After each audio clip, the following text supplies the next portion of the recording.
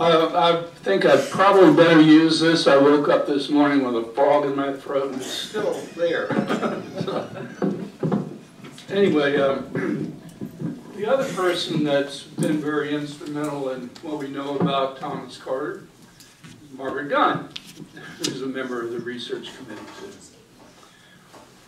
Okay, Robert has given us a little bit of a reason for doing this by maybe the many questions that visitors have. Who is Thomas Carter? Is he related to Robert King Carter? I mean, that's the big question. So what I guess what I started out trying to do when I first came here was I wanted to know, are they related?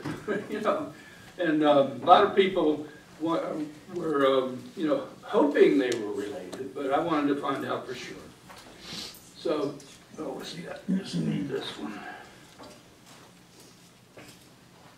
All right, Robert. Oh, okay. I think I've got it now. Basically, everything you ever wanted to know is right here in our library. And yeah, it's not showing up. Oh well. I'll just point up here. I brought the pointer because it was going to work, but it doesn't work. This lady here, Christine Jones, is just an amazing person. I wish I had known her. I mean, she spent hours on hours in the Lancaster County courthouse and wrote down everything and published. And this book is, actually it's in the gift shop, you can buy it. And in there, she does a very good job of pulling all the information together about the Thomas Carters of Lancaster County. Now, she didn't quite sort them all out, but that's what I'm going to try to do. But the records are there, and it's fascinating reading if you want to read court records. So anyway, this is in the library and in the gift shop. This is my my little compilation that, by the way, is all sold out. So Doug and Robert are going to try to help me either, well, get reprints, or I'm thinking about trying to revise it and add a lot of new stuff. So anyway, that's this is in the library, but not in the gift shop right now. This book here is sort of like the Bible of the Thomas Carters, but there are a lot of errors in the Bible, we think, and there are a lot of errors in here. But this is in our library, and Caggie Chase, is Caggie here?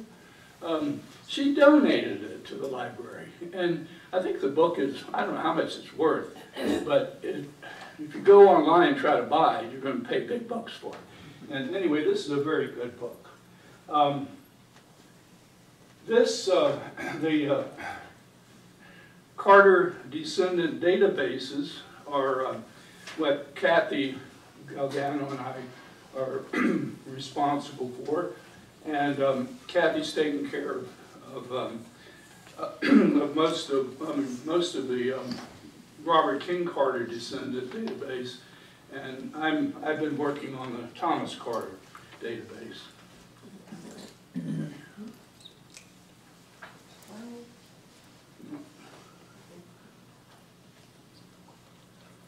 Okay. Yeah. Okay, this is where I want to be. What are you going to see? Oh, I wanted to point this out. I can count 12 Thomas Carters in Lancaster County between 1650 and 1750. And we'd be here all day if I talk about all of them, so I won't. Basically, there are 4 that are of interest. The first one is this Major Thomas Carter, who was the first Thomas Carter in Lancaster County, and he appears on the tithable list next to John Carter, our John Carter. And he's registered as a debtor to our John Carter. He bought a plantation called the William Brocas Plantation, and in the meantime, though, he bought another plantation, George Marsh Plantation, but then he died, 1659. Oddly enough, John Carter married the widow of William Brocas. And so, you know, there are a lot of really close associations between John Carter and Thomas Carter, and John was the administrator. So, even though it's unproven, I'm pretty certain that they're brothers. And John is the older brother, probably, of Thomas. All right, this guy is this.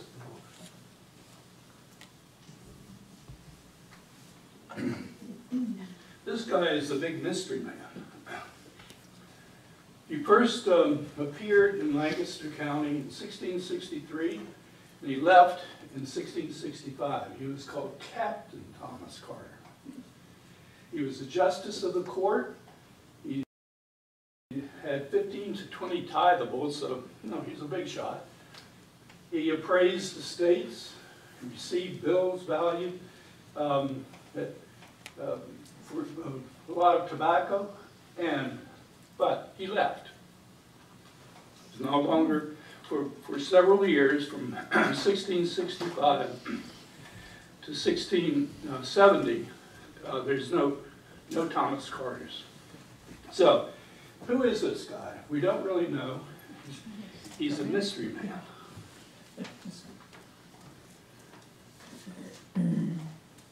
Okay. This is our ancestor, Mr. Thomas Carter. And he's always referred to as Mr. Gentleman. You know, he's an important person, but he's not a captain. All right, in 1670, he's an executor of goods for this Robert Reed. In 1670, he married Catherine Dale, his daughter Edward Dale, who was the clerk of the court.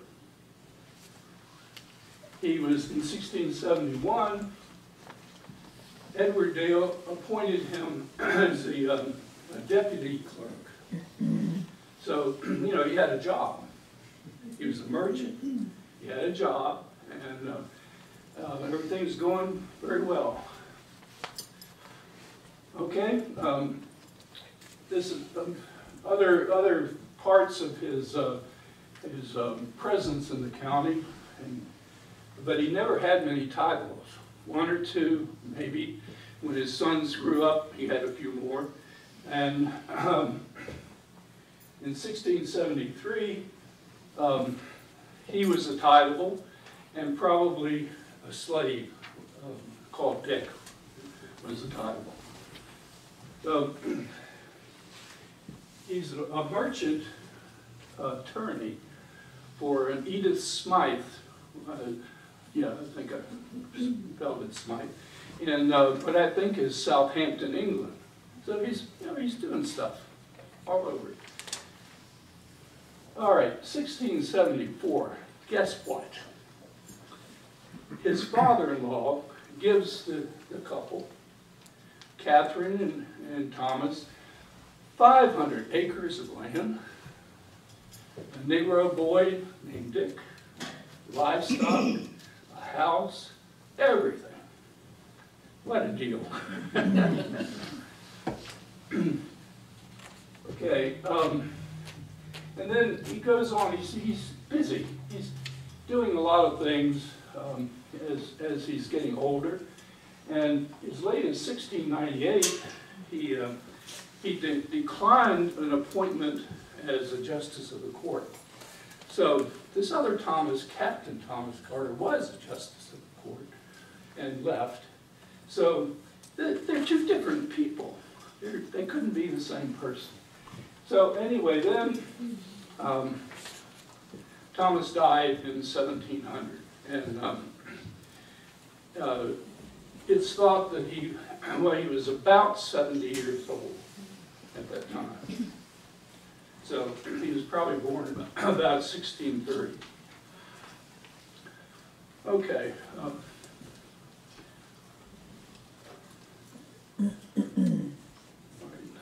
Okay.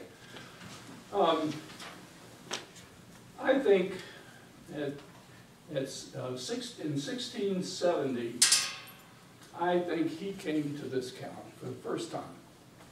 So basically, any other Thomas Carters before this time was not our guy. And Christine Jones actually points this out in her book with the court record. She doesn't pass any judgment other than to say that Thomas Carter was a servant in 1669. And this is the court document. And here the justice is up here. There's a Robert Griggs, who's a justice. And on top of that, Edward Dale was the clerk of the court. So he was responsible for writing this document. These two court documents are weird because in December of 1670, it actually says that Thomas Carter, as servant to Mr. Robert Griggs, appeared in court to judge his age. And but Mr. Griggs didn't show up. So it was deferred. Less than a month later, same thing. Thomas Carter, the servant, is ordered to be, he came into the country without an indenture, and according to Act, which I think is Virginia law, he had to be recognized by the court. And again, Griggs doesn't show up. So between Griggs and Dale, I think this guy's free to do whatever he wants. But it's his first appearance. And actually, this is all 6 months after he married Catherine Dale. What a strange thing.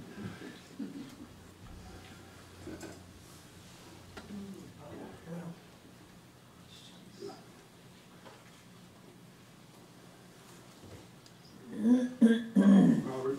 There you go.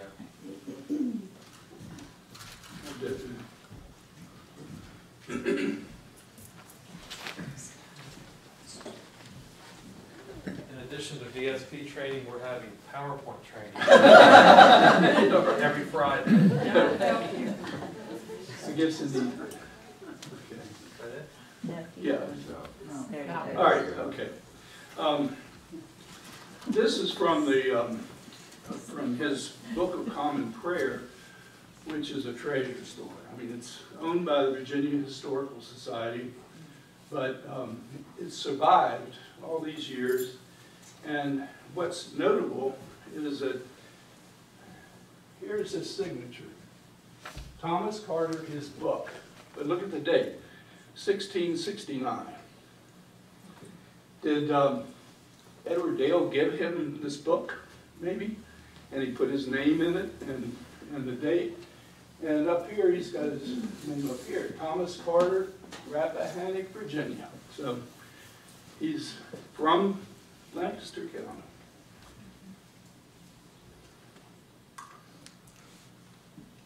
Okay, this is another very significant part of the prayer book, and it's been very misleading over the years. Because in here, this is the page for the form of solemnization of matrimony, and here's the recording about the marriage, way over here on the side. Very obscure, but this is what it says. With this book, meaning the prayer book, Reverend Mr. John Shepherd, on Wednesday, the 4th day of May, 1670, was married, Mr. Thomas Carter of Barford. A very significant little phrase. In the county of Lancaster, in Virginia, and Catherine Dale, the eldest daughter of Edward Dale of the same county. And it's just, you know, very obscure.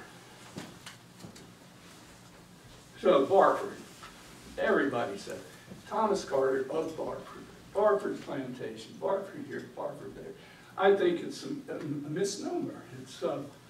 It's significant because why would he put in there of Barford? But he did not name his plantation Barford.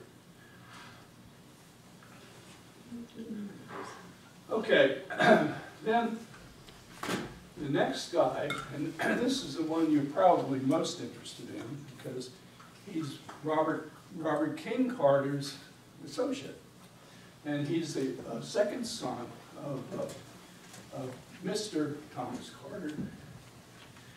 He's born in 1672, executor of his father's will in 1700, a county court justice for many years, had many titles, captain in the Lancaster militia, thus Captain Thomas Carter.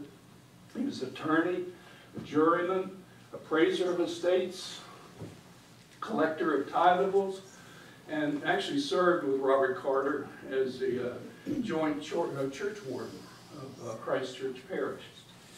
And then he was a business associate of Robert and was named in Robert Carter's will. He probably served on the vestry, and he died in 1733, just 1 year after Robert. So some people say he was really stressed out from the death of Robert Carter. Okay, here's the record for him. This is the list of 13 children that Thomas Carter Sr. and Catherine Dale had. And in spite of the times, nine of them lived to adulthood. There were four infants that died young. Okay, so here's Thomas Jr. And the next, this is what's recorded in the prayer book. Thomas, son of Thomas, was born on the fourth day of June, 1672, between 3 and 4 o'clock, which is very significant, in the morning, and was baptized at the new church. And this is the wooden church, the new wooden church. Now, was there an old wooden church before the new church? We don't know. But anyway, these are his godparents. All right, this portrait, which is kind of made up in many ways, is in the Lancaster County Courthouse. But there was a portrait of him that supposedly burned in the Chicago fire. But a photograph of it was used to paint this portrait. Okay.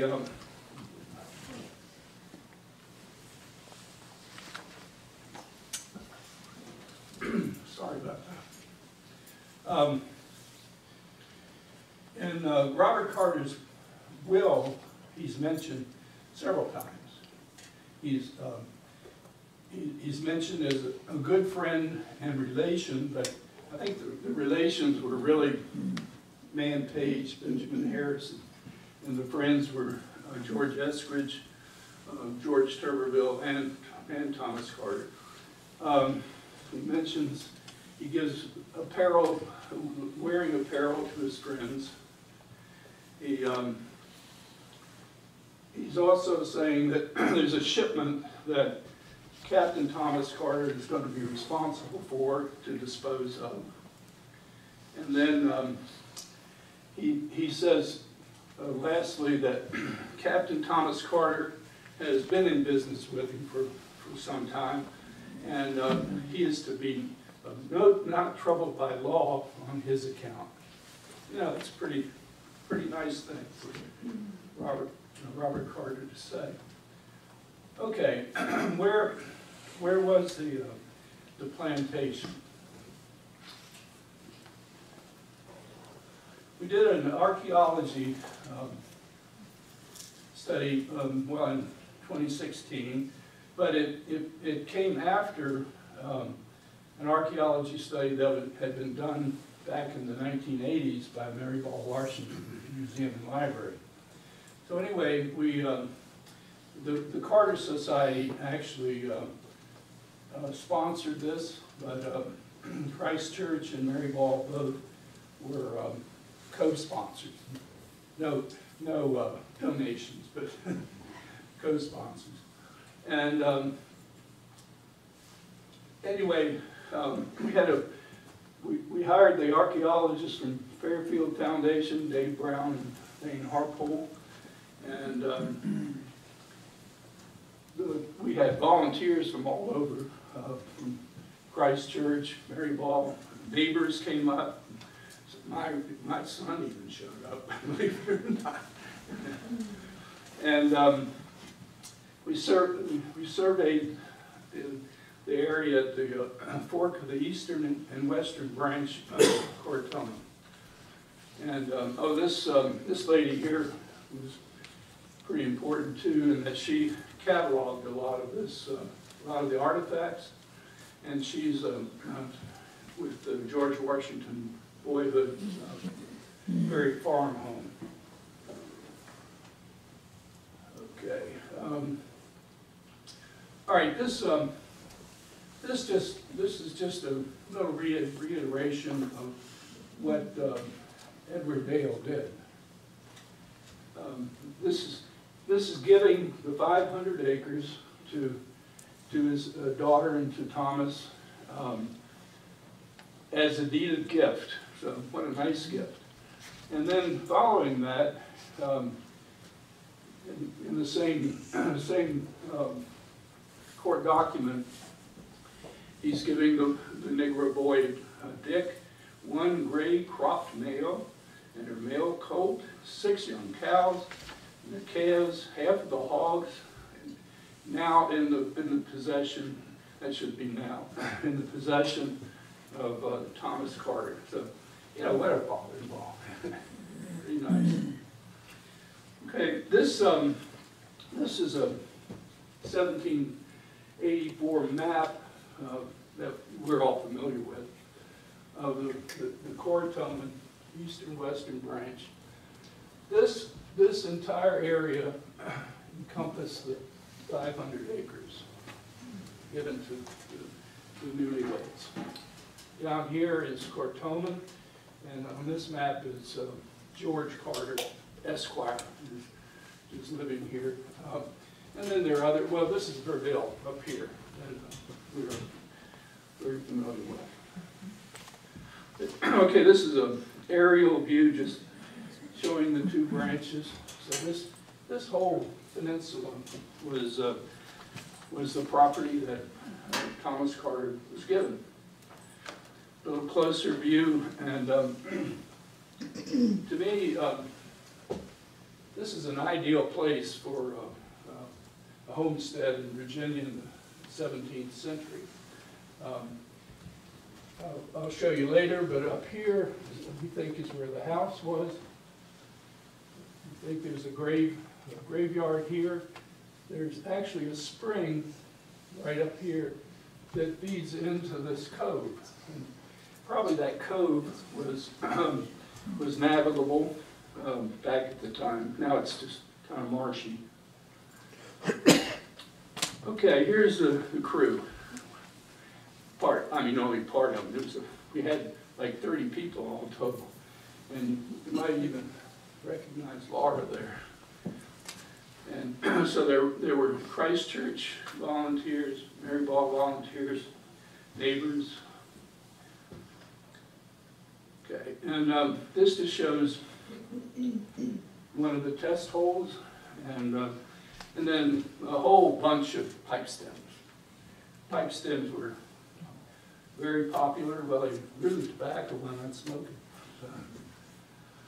And then this just shows one of the sitting trays and how we picked out these artifacts. And they're all 17th and 18th century artifacts, very confined area.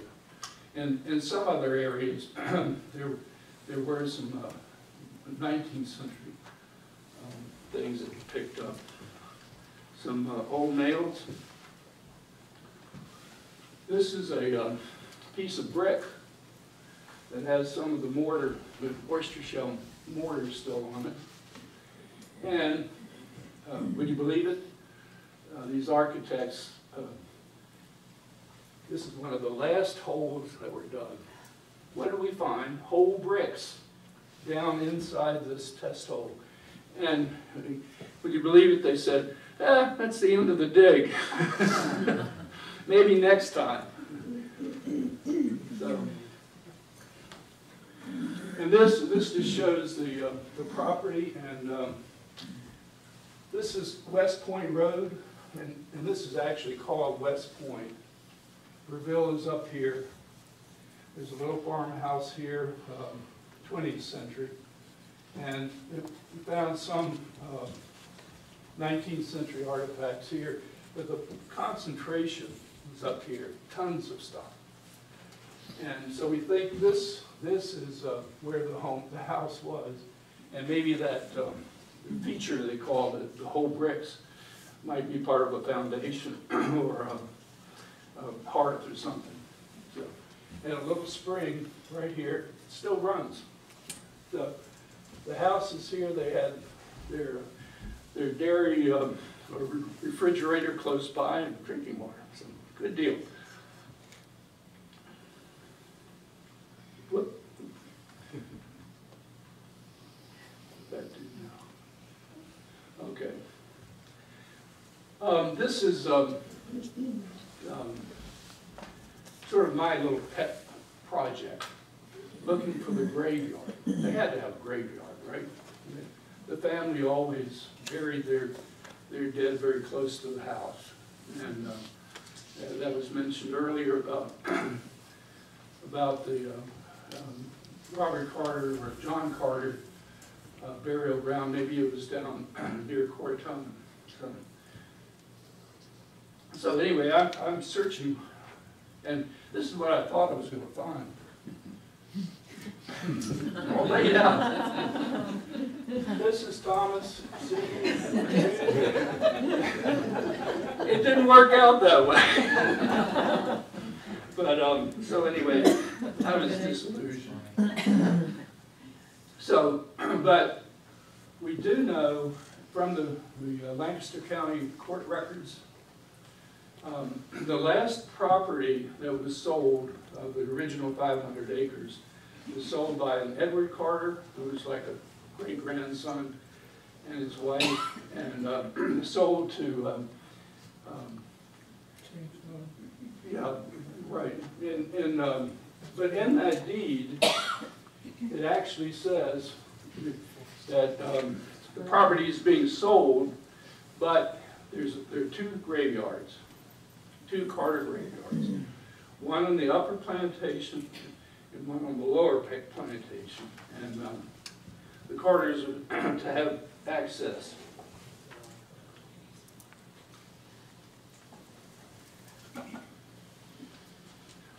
Okay, this is a bad photo, but here's the little little notation.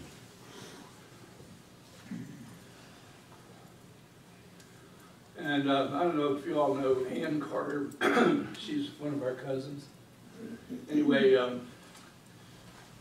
she was out there one day helping me. Well, the reason for this picture mainly is to show her, of course. But this ivy vine right here is pretty old, and the tree itself is a huge oak tree. The ivy vine goes up. There are little bits of sprigs of ivy around and depressions in the ground. So I thought, oh, I think I found it.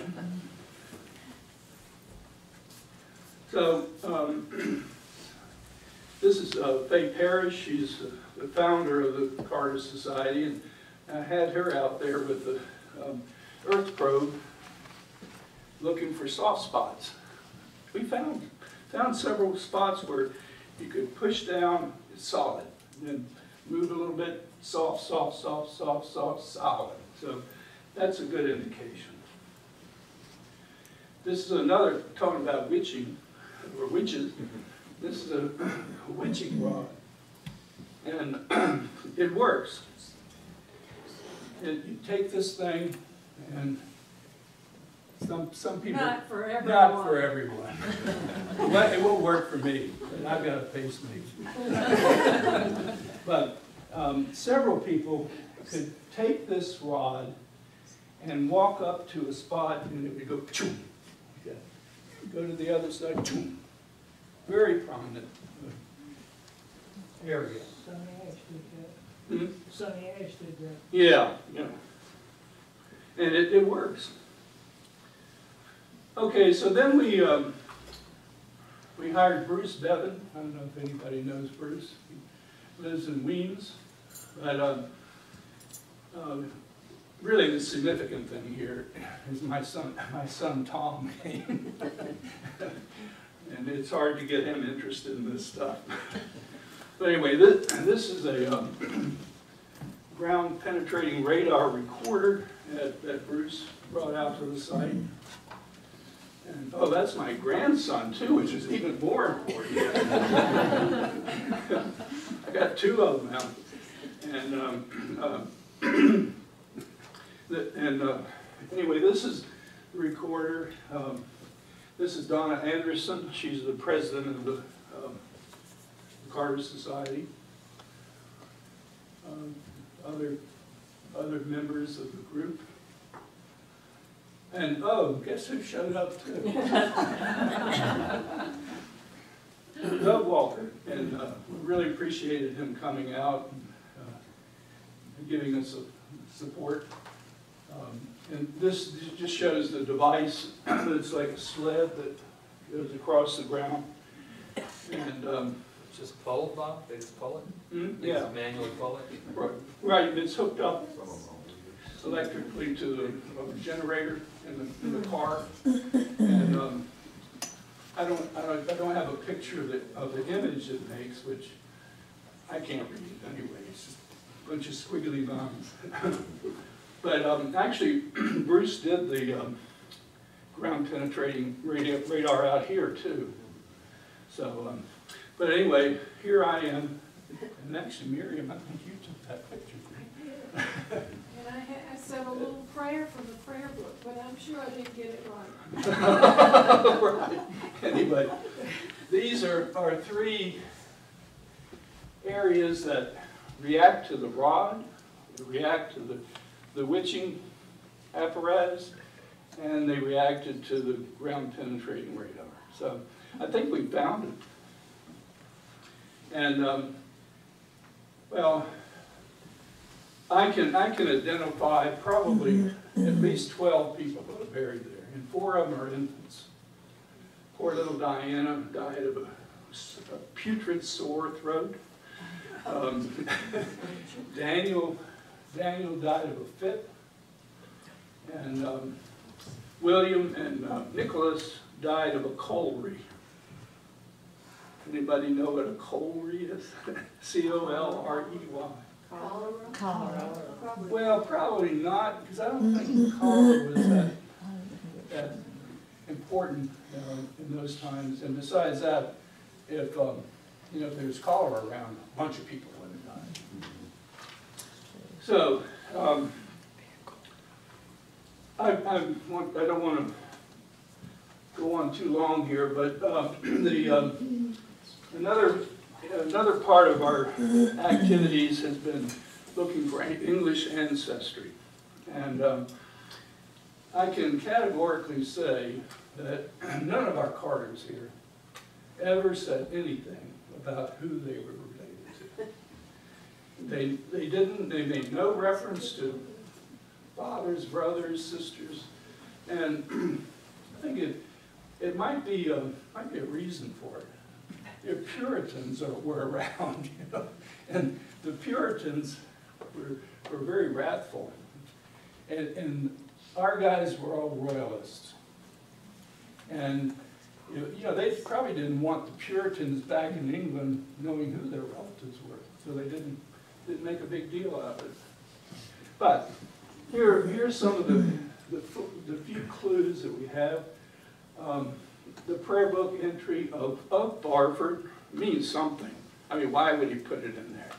Even though it was never used again in the public record until Dr. Miller came along and claimed that it was his plantation. All right, children's names, especially, well, Thomas, John, William, and Nicholas. Nicholas is a very uncommon Carter name. Merchant occupation, we know that for sure. He had London connections, and he had a very close relationship, of course, with Edward Dale. And Dinah Skipwith Dale was a pretty important lady for her time. And she was actually of royal descent, and her father was Sir Henry Skipwith of Leicestershire. So, you know, these were pretty important people. And not only that, but Dinah's first cousins were important Virginia personages. That, I think it was Henry Diggs and William Chichley, I think. Anyway, they were related closely, and then of course the Dales and Skipwiths were strong royalists.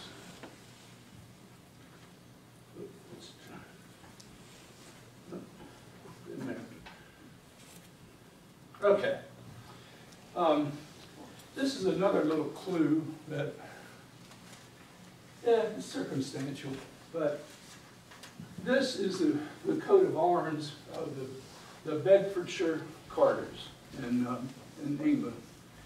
And this is a Talbot rising from a crown, which is significant. And Joseph Carter, who was a grandson of Thomas Carter, used this seal. This isn't a very good image, but supposedly this is TC for Thomas Carter. Here's the Talbot, here's the crown. So that's a clue. And I mean, this is another clue that we're all very familiar with, but it's for the John Carter family, and actually right up here. Here's that seal, or here's the coat of arms. And this is the Carters of Hertfordshire, and their coat of arms, and again, Robert Carter's seal, which is the same as this. So, you know, these heraldry probably had some significance. They, as far as we know, they did not bear arms, meaning that they didn't register with the College of Arms in London, but they obviously used the coat of arms. Okay. there were a group of 8 of us. I mean, we're really into this. 8 of us went to Bedfordshire last May and had, a wonderful time. And we were looking for the Carters of Kempston and the Ansel family, which is very important. There's a tenement in Barford that was willed to Thomas Carter in 1649, and this tenement was to be sold to pay bills. So we don't really have any proof of who Thomas Carter's father was, but these are all circumstantial. This is All Saints in Great Barford, and this is a painting, but it's, I mean, these churches are so lovely over there. They're wonderful. Okay, at the Bedfordshire Family History Society location, we found this this pedigree, which starts with William Carter, John Carter, William. You know, these names don't help at all. There are too many Williams, too many Thomases. Okay, here's a big family here. Thomas, who was born in 1575 and died in 1647, and wrote this will I just mentioned. Look at all his brothers and sisters. Nicholas and William are his siblings, and well, and Ansel's down here. So, okay, Thomas had 2 sons, William, who died early, and then Thomas, who we know nothing about. This guy, we know, was an apprentice in London in 1634, and supposedly had a couple of children, but we know nothing more about him. Could this be the father of our Thomas Carter Sr.? Could be. All right, one last quickie, which is kind of relevant, in that we did the Carter Y-DNA analysis with family tree DNA, and there are basically 3 Carters that we think could be associated with Lancaster County. Well, John Carter of Lancaster, and then Thomas Carter of Lancaster, and then maybe Thomas Isle of Wight. That mystery man could be Thomas Isle of Wight. So anyway, we did these analyses, and basically these are just comparisons between Thomas Carter and John Carter, both of Lancaster, who we know were here and associated with each other. They might have been related 1,920 years ago, maybe. And that's 64 generations ago. If you compare Thomas of Lancaster and Thomas Isle of Wight, it's an even longer period of time. And John and Thomas Isle of Wight, again, a very long period of time. But they're all Celtic people. They're all in this what's called a haplogroup, R1b. So they're related, yes, but long time ago. All right, basically, John and Robert Carter knew each other. Knew Thomas Carter and his family. They interacted socially in Christchurch Parish and business associates, but they were not related in a genealogical time frame. They shared common ancestors perhaps 2,000 years ago. The end.